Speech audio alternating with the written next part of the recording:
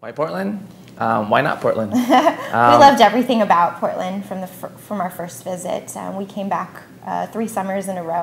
It was Karina and Julio's 3rd visit to Portland that I got to meet them. Allan eventually helped us find the home of our dreams.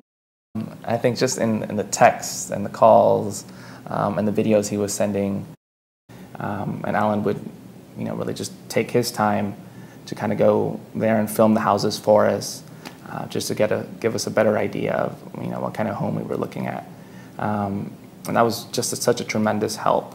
I would do a video walkthrough of every home Karina and Julio wanted me to look at. I wanted to make sure that they felt like they were there. I found their home. 4 bedrooms, 2 baths, wood floors, fireplace, great location. And Saturday I called him up and said, that's it, we would like to put an offer on it. How can we make this work? We knew we weren't going to be able to see it until probably after we put in the offer. They actually had to put their offer in before seeing the home. Well, we really knew that. We could trust that Allan knew what we wanted. And so that's how he found our home. I called Karina and Julio as soon as their offer was accepted.